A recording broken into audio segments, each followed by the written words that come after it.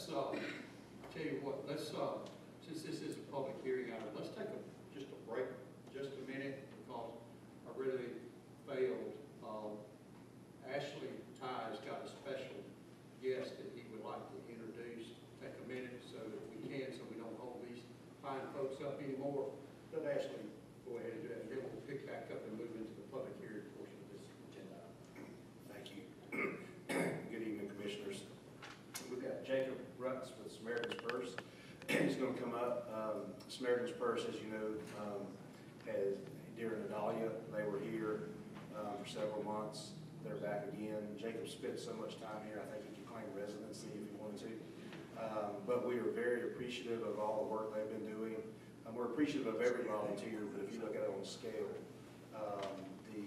just in the sheer number of volunteers, number of volunteer hours, the number of people they've assisted, Samaratins Purse far and away has made a substantial impact in our community. And like I said, unfortunately, they've done that twice. But we're very grateful to have them. You know, to be quite honest, I know we would find a way, but if they were not here, I don't know how we would accomplish the mission that they're taking on for us. And their mission is not just, it's more than just cutting up trees and moving them to the road. They also minister to the people. They love on our citizens and take care of some of their spiritual and their mental health needs, in addition to some of the physical needs they have out there in the community. So I wanted to invite Jacob, number one, to give y'all the opportunity to meet him and see what a fine fella he is, and thank them for what they're doing. But also, he's going to give you a little update on kind of what they've been doing. It's just kind of give you some perspective on what's going on in the community. Okay, Jacob. Well, I'm sorry.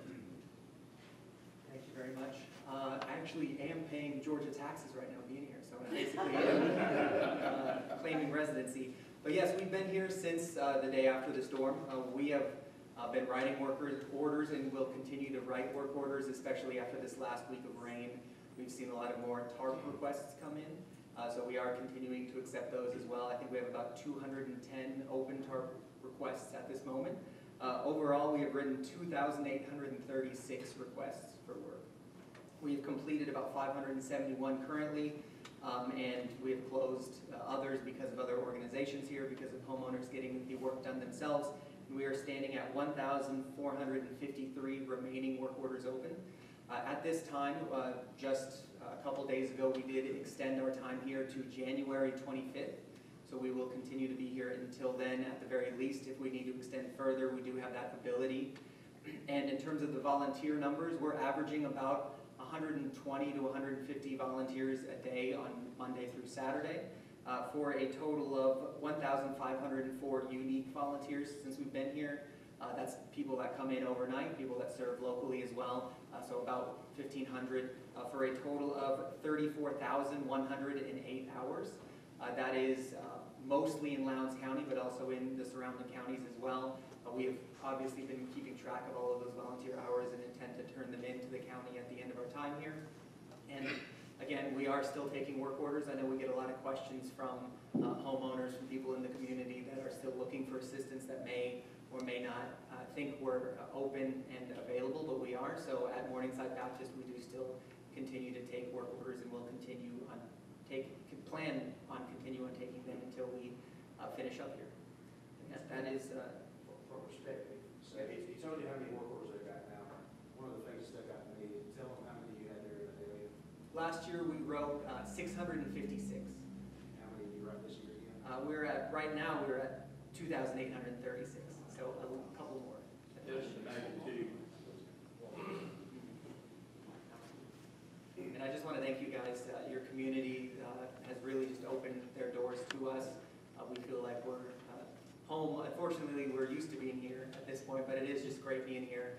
A great place to have to be for a couple months to help you guys out and to just be part of the community and uplift each other. And it's really just awesome to be here. Not great circumstances, but I do plan on coming back for vacation, hopefully not with any business purposes. Well, we certainly appreciate everything that Samaratins Purse has done in this community. Not only Adalia, but Helene as well.